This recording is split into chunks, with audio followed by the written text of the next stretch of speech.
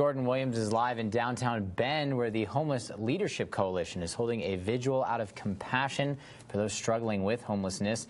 This year marks the 31st anniversary of the National Homeless Persons Memorial Day. Jordan? Yeah, Alec, this year they are honoring 14 people who died while experiencing homelessness across the Tri-County area. Last year, that number was 16, so down a couple to this year. And actually, the event just wrapped up. It started at 5:15, lasted about 40 minutes. But Deschutes County Commissioner Phil Chang was one of the people speaking here. Also, City Councilor Melanie Keebler. On Tuesday evening, the longest night of the year, Central Oregon community members will gather to honor those who have died while houseless this year. These are human beings that need to be remembered and honored. Donna Burklow, the program director at the Family Kitchen in Bend, helped put together the first Longest Night Vigil last year.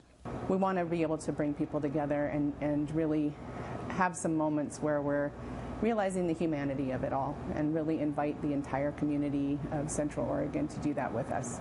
The Homeless Leadership Coalition will be honoring 14 people who died while houseless. According to the Homeless Leadership Coalition, that number could be higher because housing status is not included when a person dies.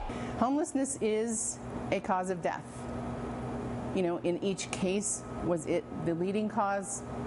You know, maybe not, but it is a cause of death. It is certainly a health epidemic. Tuesday night's vigil is meant to shine a bright light on the dark truth that homelessness kills, to ensure that those who died are not forgotten, and to mobilize action to end what is often a death sentence, which is homelessness.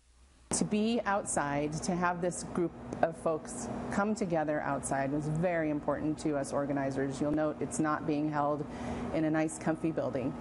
It's being held outside so that we can be in the place of somebody who at that hour of the evening is likely trying to figure out where they're going to sleep that night.